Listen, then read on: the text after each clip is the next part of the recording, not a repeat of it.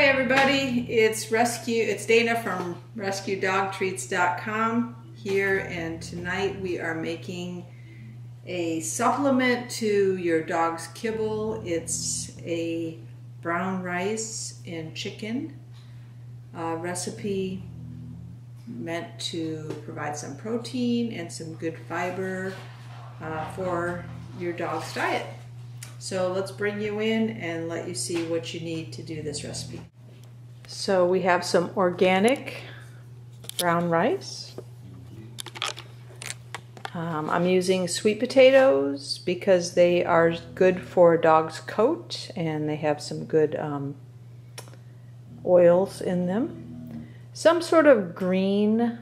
Today I'm using some dried kale. Last recipe I used peas or whatever your dogs like. Got 6 cups of organic chicken broth and some organic chicken. That was the boiled chicken from making the broth. A large stock pot and a knife to chop up the sweet potatoes. So in my pot I have 3 cups of brown rice, dried brown rice.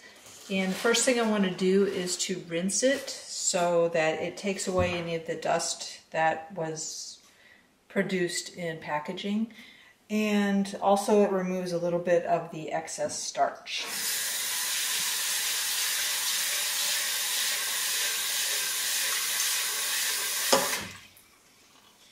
Just swirl it around a bit, and when you pour it out you'll see some of the dried bits, like the husks or the shells that won't cook. They will just be extra. So remove as much of the water after swishing it around as you can, carefully.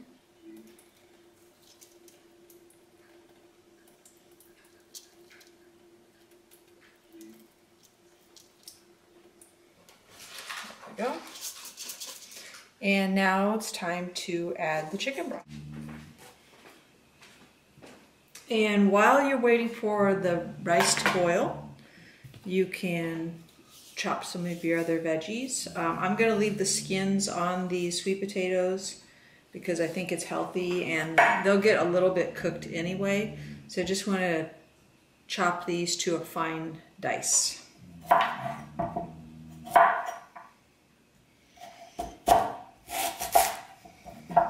There is 2 small sweet potatoes chopped finely. Okay, so we're going to add that to the rice when it's done, when it's still warm. And we're also going to add the chicken. And then I'm not sure if we're going to add all of this dried kale or just half of it.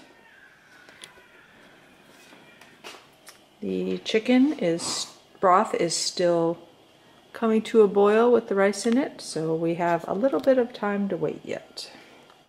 So now the organic brown rice has come to a pretty good boil.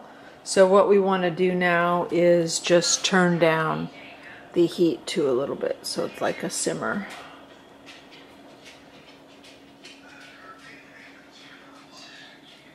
And just watch it a little bit, make sure it doesn't boil over, but it should just kind of chill out a little bit and absorb all the liquid, and then we'll be ready to add the rest of the ingredients.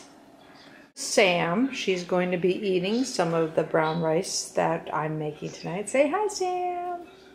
Can you wiggle wiggle for us? Can you wiggle wiggle for us? Yes, you can. Good girl. Hi! Say hi, Sam. Good girl. What a wiggle. Oh, that's such a good wiggle. Oh, that's such a good wiggle. Oh, give us that good wiggle. Give us that good wiggle. Oh, give us that good wiggle. Give us that good. Oh, what you got for us, huh? Say hi. I like brown rice. Bless you. So as you can see, you can start to see the liquid is boiling away. So what I want to do now is add some of the sweet potato so that it cooks a little bit on top while the rice is finishing.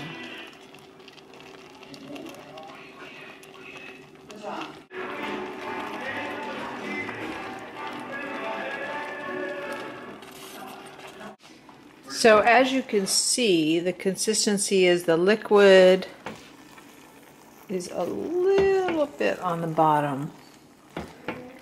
So I added the chicken.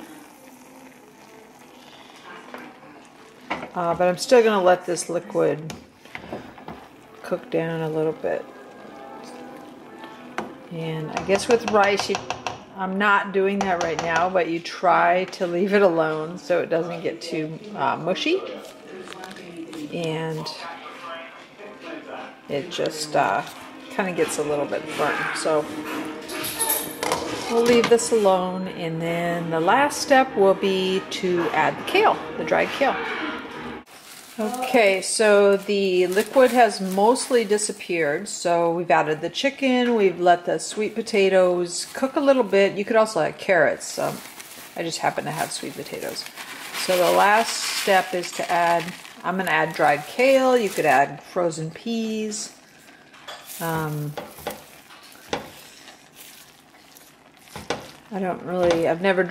never used dried kale in this recipe before, so I'm not sure if I need to use the whole bag or half of the bag. It looks like it's disappearing quite well, so I think I'm just going to use the whole bag.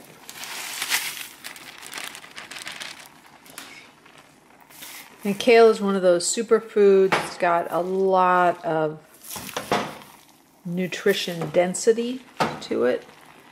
And I bought a big, ginormous bag at Costco and then just tossed it in olive oil and dried it in the oven.